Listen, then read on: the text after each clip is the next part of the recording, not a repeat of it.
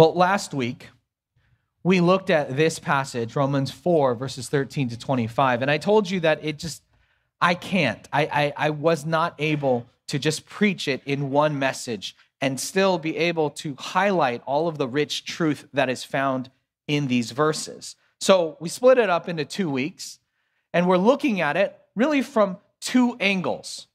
From one side, last week, we looked at what did God say? What promises did God make? And so last week, we looked at this passage with an emphasis on examining God's promise. What did God say? What did he promise? And this week, we're turning and looking at the other side of the coin. Because God makes promises, but Abraham believes God. So last week was about what did God say? And this week is about how did Abraham respond to what God said? When Scripture tells us that Abraham believed the Lord and God counted it to Abraham as righteousness, we understand that there is something specific that Abraham believed. It wasn't just a general catch-all belief, pie in the sky, abstract kind of idea. It was he believed in something firm and something fixed and something that was clearly stated to him. God had promised Abraham certain things, and Abraham believed in what God said, and he believed that God could and would fulfill those promises to him. So last week, we looked more specifically at God's promises, and this week, we look at how Abraham responded to those promises. So please take your Bibles and join me in our passage this morning, which is, again, Romans 4, verses 13 to 25. And when you get there, would you please stand for the public reading of Scripture? Romans 4, verses 13 to 25. And just follow along with me as I'll be reading from ESV. Romans 4, verses 13 to 25. It says, "For the promise to Abraham and his offspring that he would be heir of the world did not come through the law, but through the righteousness of faith. For if it is the adherents of the law who are to be the heirs, faith is null, and the promise is void. For the law brings wrath, but where there is no law, there is no transgression. That is why it depends on faith, in order that the promise may rest on grace and be guaranteed to all his offspring, not only to the adherent of the law, but also to the one who shares the faith of Abraham, who is the father of us all, as it is written, I have made you the father of many nations, in the presence of the God in whom he believed, who gives life to the dead and calls into existence the things that do not exist. In hope, he believed against hope that he should become the father of many nations, as he had been told, so shall your offspring be. He did not weaken in faith when he considered his own body, which was as good as dead, since he was about 100 years old, or when he considered the barrenness of Sarah's womb. No unbelief made him waver concerning the promise of God, but he grew strong in his faith as he gave glory to God, fully convinced that God was able to do what he had promised. That is why his faith was counted to him as righteousness. But the words, it was counted to him, were not written for his sake alone, but for ours also. It will be counted to us who believe in him, who raised from the dead Jesus our Lord, who was delivered up for our trespasses and raised for our justification. May God bless the reading of his holy word. You may be seated.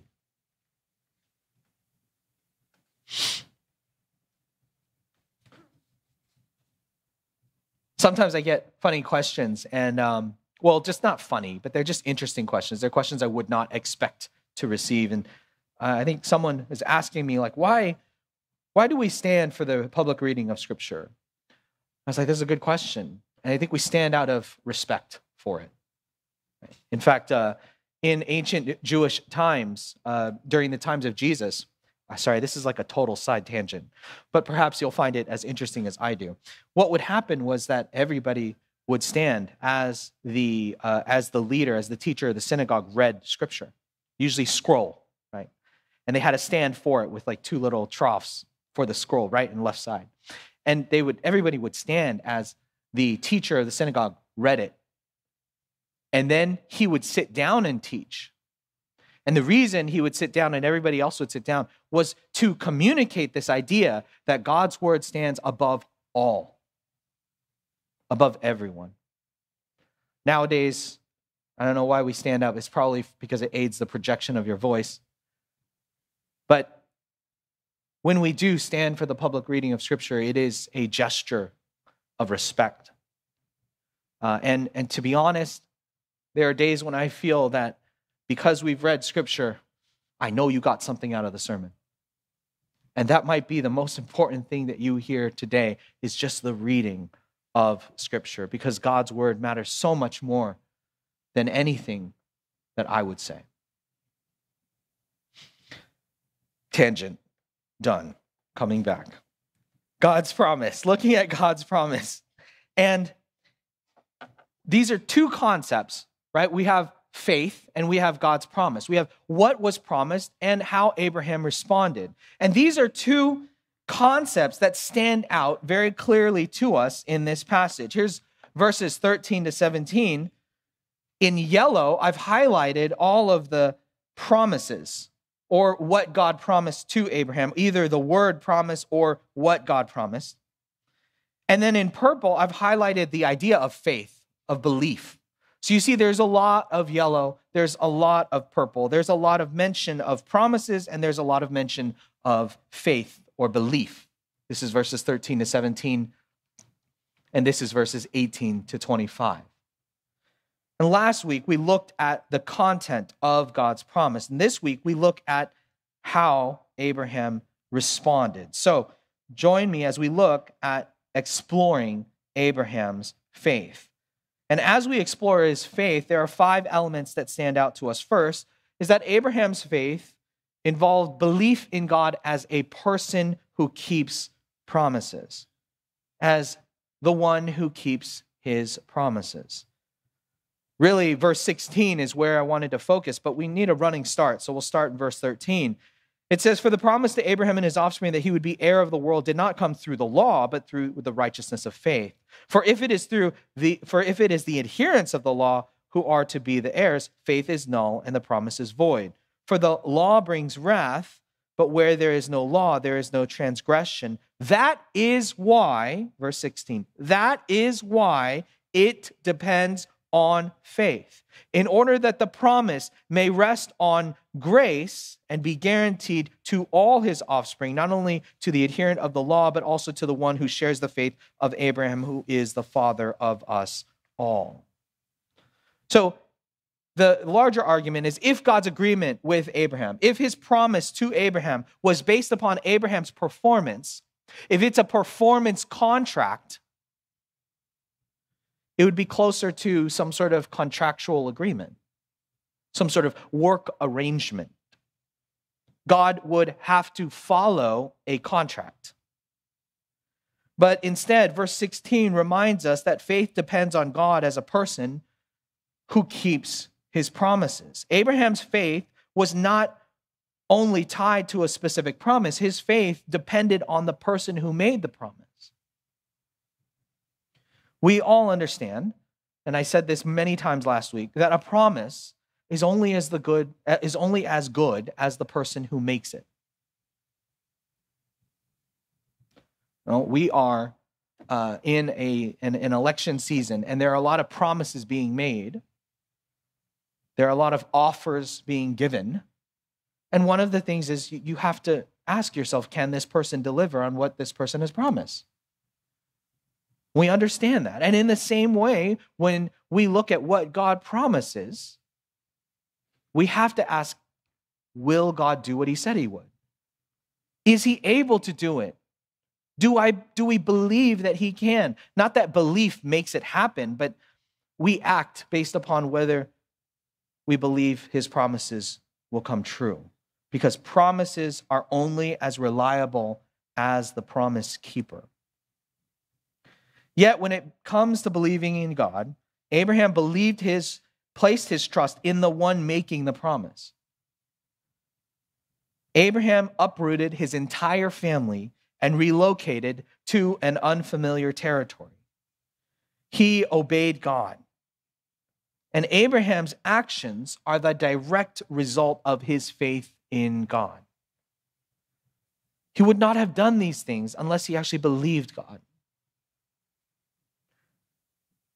Abraham believed in God as a person who keeps promises. Second, Abraham believed in the actual promise, in God's actual promise. Not just as somebody who keeps the promise, he believed what God said, the actual promise. Verse 17 says, as it is written, I have made you the father of many nations in the presence of the God in whom he believed.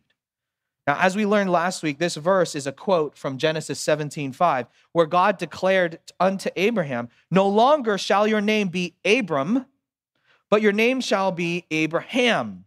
It's a lengthening, it's an enlarging. No longer shall your name be called Abram, but your name shall be Abraham, for I have made you the father of a multitude of nations. Abram is likely related to this concept, or the fusion of the words, the father is exalted. But when God gave Abram his new name, Abraham, it meant father of nations or father of a multitude. And as I said last week, for Abraham to adopt his new name, for Abram to go from Abram to Abraham and to introduce himself to people as also known as Abram, but actually now it's Abraham, would have been challenging. Because every time Abraham used his name, Abraham would be reminded that, yes, I'm the father of a multitude, but I have no biological children through my wife, Sarah. I'm the father of many nations, but childless. It would have been awkward. Every introduction would have been an awkward scene. Oh, father of a multitude, you must have a huge I'm childless. Oh, okay. Just don't know how to respond to that, right? Sometimes you're stuck in an awkward conversation. I'm sure Abraham did that to a lot of people without meaning to. To be without children during this time period would have been a social stigma for Abraham and Sarah. One of the things that people in this time period would pray for is we'd pray for many children, for a large family, to enlarge our tents, enlarge our household, to have a blossoming and blooming and fruitful family, to make many descendants, to develop and enlarge the clan. That was what people would have prayed for, whether it was to the one true God or whether it's to any God in that time period. A lot of the religions back in this time period were centered around gods of fertility, and they asked for fertility, for human fertility, but also for the land to bring forth its yield. So to be without children, Abraham and Sarah probably went around asking the experts for help in trying to conceive. They were wealthy, so they could pay for it for sure. And yet the fertility experts were unsuccessful, although I'm sure that they made promises. So I'm sure on some level, if we were to use our sanctified imaginations, hearing, don't worry, you're going to have a child. I'm sure at some point Abraham and Sarah were like, oh, you've heard that one before. I've heard that before. Still childless. I've heard that promise before. I just don't know if I can believe it. And every time Abram would contemplate his state and how he and his wife longed for a child, you got to think through what Abraham would have thought of. Why do I still not have a child? Why am I still childless? I had a name change, but ain't nothing changed. I said I'm supposed to be the father of a multitude. I can't even father a child. And this God who commanded me to uproot my whole family and move to an area I'd never been to an area that was foreign to my family and my forefathers, has told me I will be the father of nations, the father of a multitude. And yet, I am still childless. This is what Abraham would have faced. This is his dilemma. This is his mental struggle and the back and forth that would have happened in his mind as he thought about his plight. And it would force him to go back and say, did God say it? Did I hear right? Did he really say that? Did he really promise that? Do I believe him? Is he able to do it? Can I rely on the one who made this promise to me? Unlike all of these fertility experts who will promise children aplenty and I got none. Do I believe this God? Can I rely on him? Did he truly say it? And is he able? So Abraham would have had to, in working out his faith, believe that God is someone who keeps his promises, and to believe that God actually made a promise. And also he would have to believe that God was powerful enough to overcome anything. He had to believe in God's power to overcome anything. And verses 17 to 19 reminds us of who God is. Picking up in the middle of verse 17, it says, God is who? God is the one who gives life to the dead and calls into existence the things that do not exist. In hope, he believed against hope that he should become the father of many nations, as he had been told, so shall your offspring be. He did not weaken in faith when he considered his own body, which was as good as dead since he was about 100 years old, or when he considered the barrenness of Sarah's womb. Now, these verses remind us, and we can draw from it three things that Abraham believed about God's power. That God was powerful enough to overcome death. To overcome death. Now, when we think about Abraham's faith, we have to think that, we have Genesis and we have like everything after, right? And then it's usually like bound into a nice leather cover and everything, Smith sewn and all. And, spines and hubs and beautiful gilt edges and whatever. So, but Abraham did not have these things. He did not have these things. He did not have the rich treasure of Scripture that we have access to. He had to trust God based on God's word. And when I say God's word, what God told him, not what was written, because nothing had been written yet at this point. Now, we look at this and we go, wow, Abraham believed that God could overcome death. And we might think, well, that's in there. That's in the Bible. Flip back a little bit. 1 Kings, right? Elijah, did not Elijah bring back a boy from the dead? Right? Did not Elisha, the successor to Elijah, raise the Shunammite's son from the dead? We've got evidence of that. We have testimony and witness and records of that. New Testament, Lazarus come forth. We know that. We know that. We've been taught that. We have access to those things. Jesus raises Jairus' daughter, Mark 5. We know that Jesus was raised from the dead on the third day. See, for us, when we look at that God had the power to overcome death, yeah, the cross is empty. We know these things, but Abraham did not have access to this because the history had not taken place yet. The record and the testimony of God's power, God's wonder-working power, God's ability to raise people from the dead was not written. We have access and we can book chapter verse that. Abraham did not.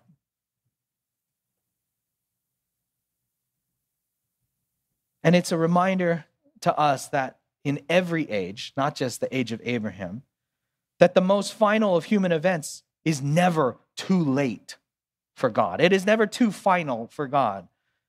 And while we may have records of God's power in Scripture, preserved for us to meditate upon and to inform what we believe, Abraham did not have such testimonies at this time.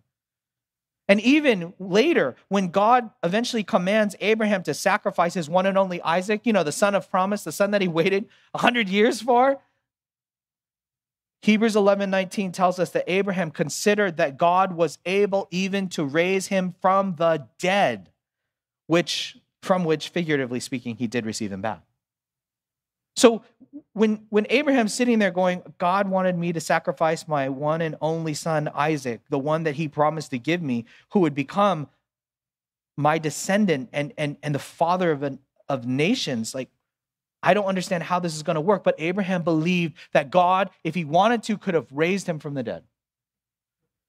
And he did that without the benefit and the blessing of having accounts like Lazarus or Jairus' daughter or Elijah or the miracles of Elisha. This was Abraham's faith. And we stand in respect of it. That is significant. We also know that God's power, Abraham also believed that God's power could overcome hopelessness. Verse 18 says that Abraham dared to hope against hope, that God would make him the father of nations. Abraham and Sarah both understood that she was and in my notes it actually says a lot of A's, way too old. Way too old. And I know everybody around here gets all sensitive about getting older and getting grayer and like, the back pain. No, she's ancient. To have a kid? Oh yeah, she's old. You'd laugh about that. You would laugh about this. And that's why Abraham and Sarah, when God first disclosed that to them, they were like, oh, Abraham's going to go have a child through their servant Hagar. Because they naturally assumed that it would be that would be how it should be done. And when he says, well, you're going to have an heir, you're going to have descendants, Abraham also responds, oh yeah, my heir is Eliezer, my servant. He naturally assumes that. And that's because it would have been the no duh, everybody understands that you can't have a child situation. After decades of trying to conceive, how else would God dare to fulfill this promise? And yet Abraham had faith, which is the assurance of things hoped for, Hebrews 11, and the conviction of things not seen. And God's power, Abraham believed, also would overcome barrenness. Verse 19 tells us that Abraham dared to believe that God would overcome Sarah's barrenness. Now, Abraham, we understand, was later able to conceive with Hagar, so we may infer that their childlessness was attributable to Sarah's barrenness. Sarah was infertile. And yet nothing is too difficult for the Lord. And in Genesis 17:17, Sarah gives birth to Isaac at 90 years old. 90.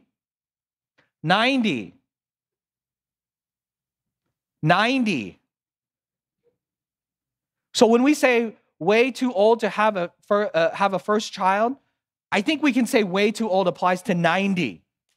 And hopefully nobody here gets offended, because that's just, it's insane to even think about.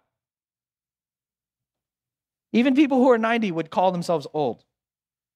And even people who are 90 would say, oh yeah, ancient, like impossible to have a first child. Remember that when God first called Abraham and Sarah were already seniors. They were already senior citizens, okay? They got the senior discount. Abraham was 75 and Sarah was 65. To hear someone say, yeah, you're going to have a child 65 years old, you're kidding, right? That's pretty funny.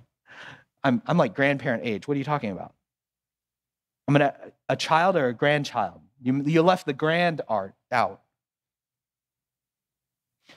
And so when God makes it clear that Abraham is going to have a child, and not just any biological child, not just a stepchild, it's like he will have a real child with Sarah, that Abraham plus Sarah is going to produce a baby, a son. By the time God makes that clear, and he says, no, I know you thought it was just a child, any child. I mean Abraham plus Sarah, child, baby. Abraham plus Sarah, baby. By the time God makes that clear, Abraham's 86, which, doing the math, there's a 10-year gap. Sarah's 76. Sarah is 76 years old, This is no longer like an issue of, oh, she's just barren. Like, no, nobody's fertile at this age anyway. At 76, a woman is typically way beyond childbearing years. And they are looking forward to the blessings of grandparenthood, not parenthood. But again, Abraham placed his faith in God. And he believed in God's power to overcome death, hopelessness, and infertility. Abraham believed that God would do what he said he would do. And Abraham believed that God was powerful enough to overcome these significant obstacles that were in front of them. And the fourth element in verses 20 to 21 that we see in Abraham's faith is perseverance. It was a belief that perseveres. Verses 20 to 21 says, no unbelief made him waver concerning the promise of God, but he grew strong in his faith as he gave glory to God, fully convinced that God was able to do what he had promised. Now, wait a second. When you read that, if you are familiar with Abraham's life story, that sounds a bit optimistic. After all, Abraham did end up having a child, Ishmael, with Hagar. Genesis 12 to 24 tells us, those chapters tell us that Abraham was certainly not a perfect believer. But in the end, Abraham's faith did not fail. And that is the overarching point that is being made here. Struggling faith is not the same as non-existent faith. Just as the temptation to sin is not the same as sin. And so instead of growing weaker, as his body did, Abraham's faith grew stronger as he gave glory to God. Abraham did not have all the answers about how God was going to fulfill his promises. And we know that because he went and like, well, let's try alternatives. Okay, Hagar, Ishmael. I'm going to have an heir. Okay, Eliezer, my servant. Abraham didn't know exactly all the details. They were revealed progressively. God would add, oh, no, I meant this. Oh, okay. I'm adding this. Okay. And as God clarified with each clarification from God, it was almost like a call to, do you believe me now? Do you believe me now? Do you believe me now? Godly faith is not necessarily about having a full understanding. It is about having a full trust. And ultimately, Abraham's belief persevered. It did not fail. Fifth, Abraham's faith had a belief that establishes a pattern for future generations. And this is verses 22 to 25. It says, that is why his faith was counted to him as righteousness. But the words, it was counted to him, were not written for his sake alone, but for ours also. It will be counted to us who believe in him, who raised from the dead Jesus our Lord, who was delivered up for our trespasses and raised for our justification. Verse 22 offers this summary explanation of the fruit of Abraham's faith. It was like a conclusion. That is why. Do you understand? That is why. It's a conclusion.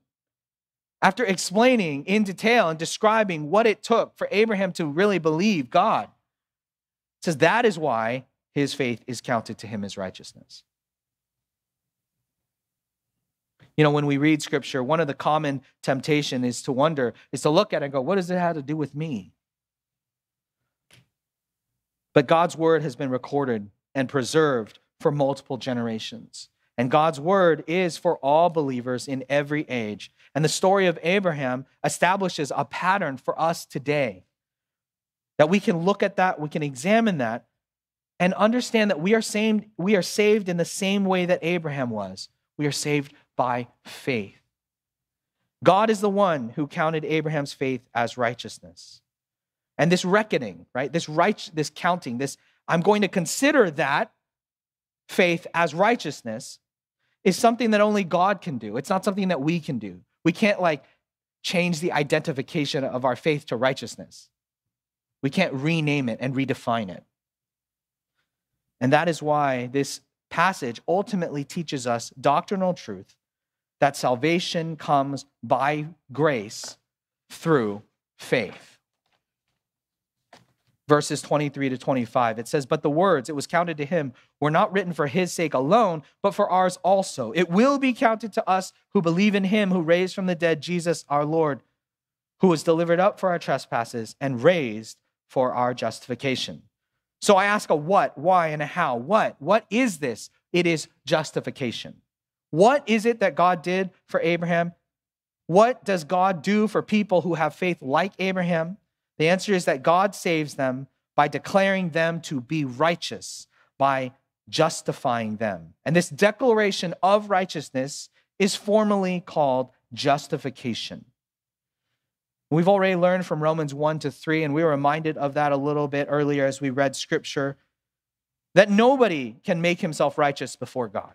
For all have sinned and fall short of the glory of God. And yet the very next verse after that pervasive indictment is that we are justified by his grace as a gift. We have no righteous standing before God, and if anything, our works disqualify us before God because nobody is perfectly righteous. God does not grade on a curve. But in salvation, God makes us righteous. God declares us to be righteous before him. And that is justification. And why does God do this? He does this because of his grace. What is it that compels God? What is it that drives and motivates God to justify the ungodly, as it says? What is it that prompts him to do this? We need to understand that God is not obligated to save people. He is not required to save anyone. And God does not owe anything to anyone.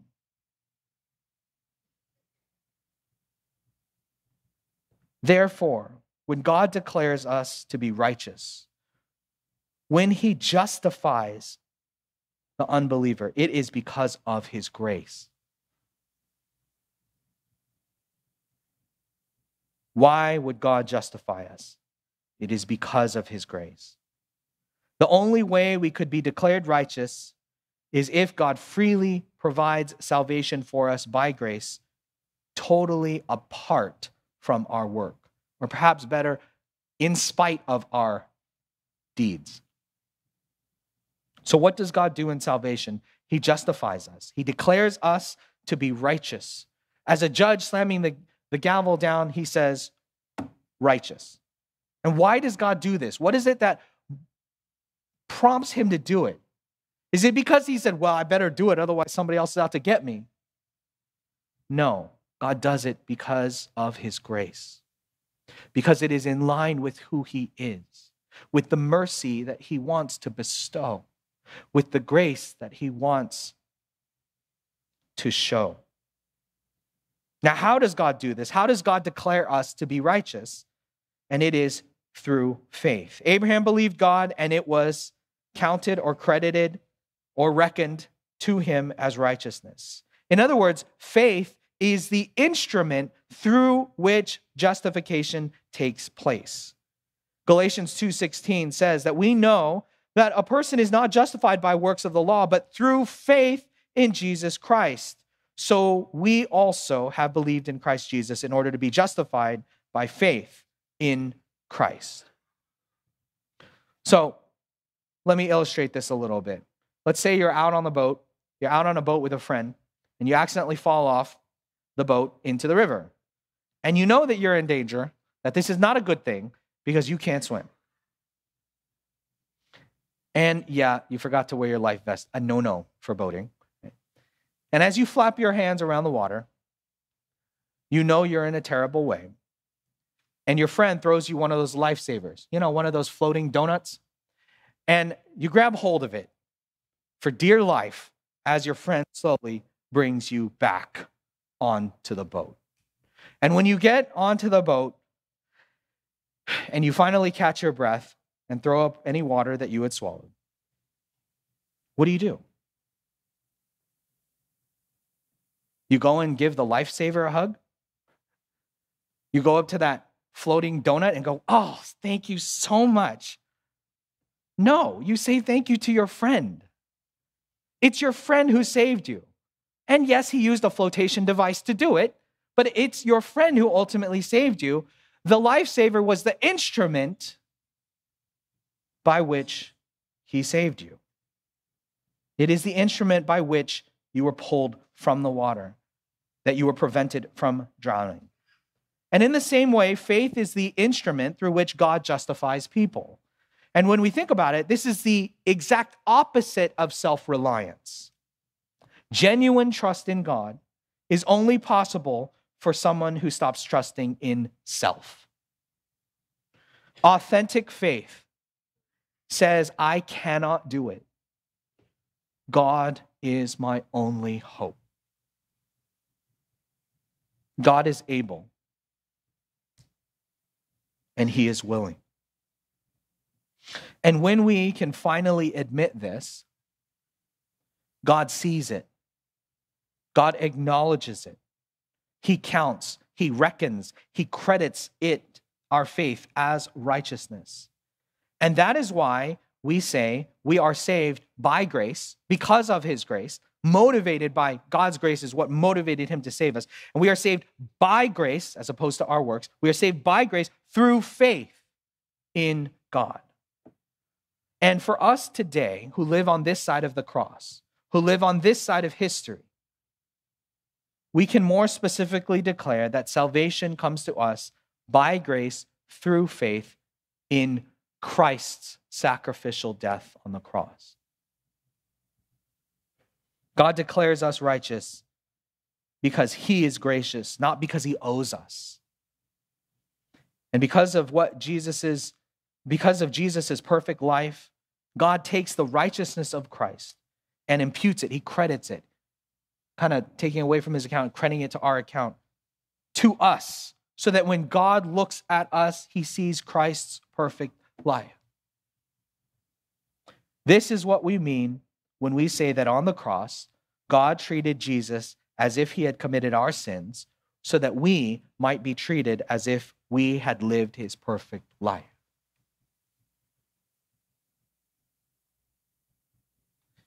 Now, I want to direct us to two lessons for our edification this morning, because this passage has been quite technical as far as making an argument of salvation by grace through faith. But first reminder is that faith is not blind to real obstacles. Faith sees God more clearly. You know, sometimes you hear people speak of religion, and they assume that faith just requires turning your eyes away from the reality. Just close your eyes and believe. Don't think, just trust, right? That's kind of the common assumption from the world out there. Critics of Christianity accuse believers of adopting a blind faith, that we ignore obstacles, that we ignore the reality, or that we pretend as if obstacles don't really exist. But this is not the testimony of Scripture. It is decidedly not what Romans 4 teaches us about Abraham. Quite the contrary, in fact. Abraham knew well what God was promising. I mean, he didn't have all the bits and pieces, and God would progressively reveal the details, okay? But Abraham knew the challenges of conceiving a child in his really super old, way too old to have a baby age, and especially for his wife. I mean, it was really laughable. Abram knew the challenges of conceiving a child in their age, at their age. Yet Abraham believed. Christianity is not about having a blind faith. It is not the willful suppression of what you see around you. It is not kind of willingly making yourself blind and deaf and just kind of like, well, I don't know, just have faith, just have faith. It's not about closing your eyes to the real life challenges you see around you. Christianity does not call you to be blind. It calls you to see more. It calls you to see more. Abraham knew very well how old he and his wife were. Abraham saw their white hair, saw her white hair. He saw their wrinkled faces. He knew how weathered and worn they were. But Abraham chose to believe God's promises because he believed in who God was. Abraham saw the obstacles, but Abraham saw God more clearly. If you are a believer, you need to be reminded to open your eyes to the reality of who God is. We worship the God who created the world and everything in it. As our passage says, literally the God who calls into existence that which does not exist. He creates from nothing. He speaks and it comes to pass. We worship the God who gives hope to the hopeless, who gives life to the dead. And we worship the God who loves us so much that he would send and sacrifice his only son to rescue us. We don't need to have blind faith. We need to have eyes of faith.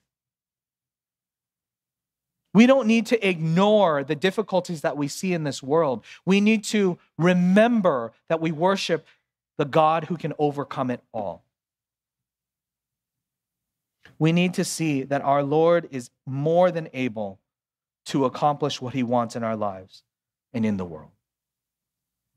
The one that I remember the most, the example of this in Scripture is Joshua and the 12 spies. All 12 spies saw what they saw when they went and visited and toured and spied out the land of Canaan. And they all came back saying, indeed, this is a land flowing with milk and honey. This land is a good land. This land is a fruitful land. This land is a land worth fighting for. But 10 out of the 12 came back. Well, all 12 came back, and 10 out of the 12 argued and said, but the people are too big. Their cities are too fortified. Their walls are too thick. Their defenses are too strong. You know, Joshua and the other spy who were in the minority, Joshua and Caleb, they said, yes, but God.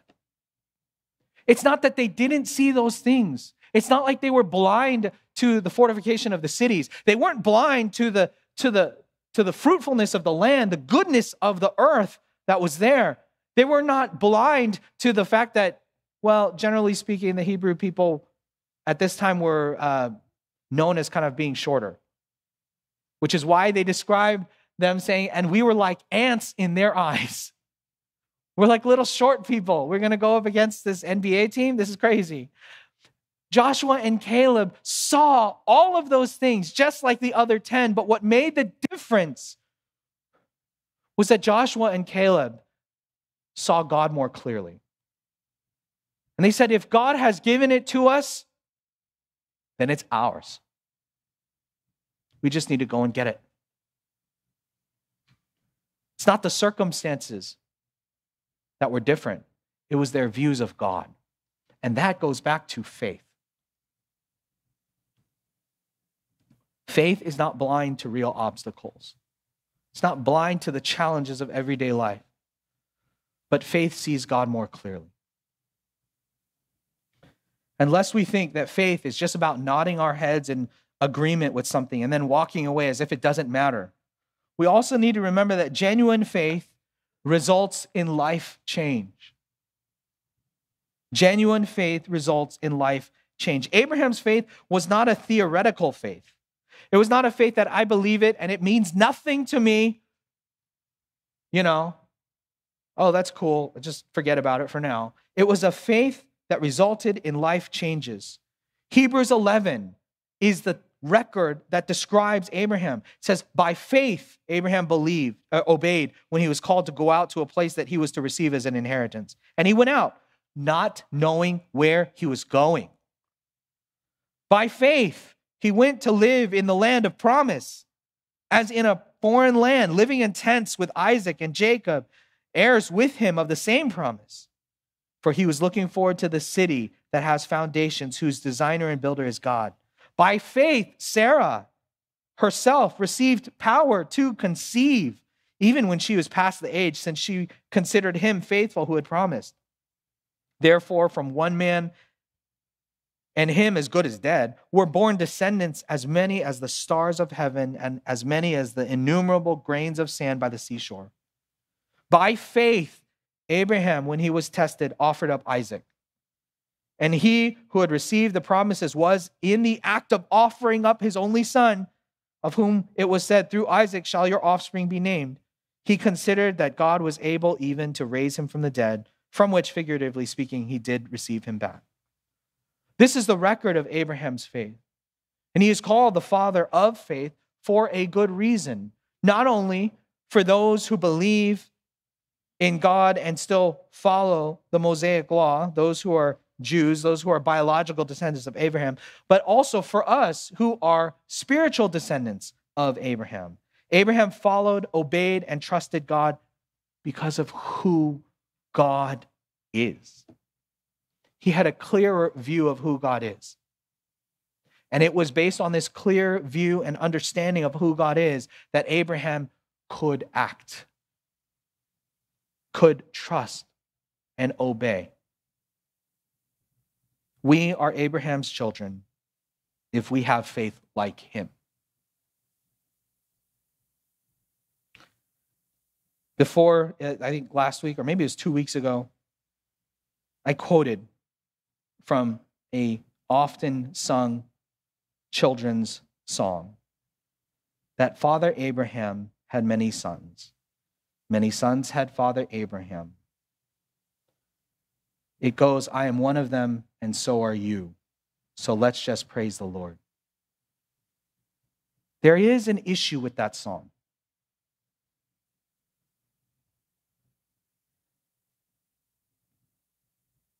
Because the song should more properly say, Father Abraham had many sons had Father Abraham. I am one of them. What about you?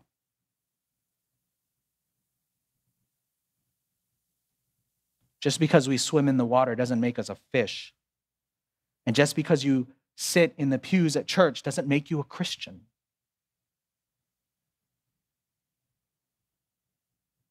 The question is, do you have faith in God? Do you believe him? Do you believe what he says and what he promises? And that everything that he says he will do, he will do? That when he says that I have punished Christ so that you might be saved, to believe in the message of salvation means to believe that God said that and that it's true.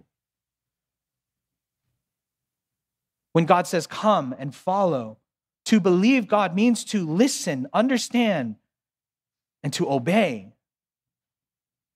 Kind of this heard, understood, and acknowledged, but responded to appropriately. And that is the faith of Abraham. And that is the faith of all who believe in Christ. So let me remind us that though we may sit here gathered in this room, the question remains that Father Abraham had many sons, and that many sons had Father Abraham. I am one of them. What about you? Let me pray for us. Our dear Heavenly Father, Lord, thank you so much for the testimony of Scripture.